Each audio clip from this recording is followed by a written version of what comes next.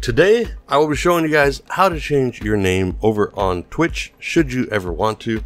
So let's go ahead and get started. This is actually going to be very easy, guys. All you gotta do is open up the internet and head on over to twitch.tv, of course.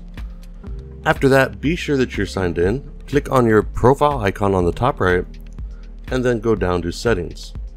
From here, you'll come to your profile page, and you can change your name right here under username.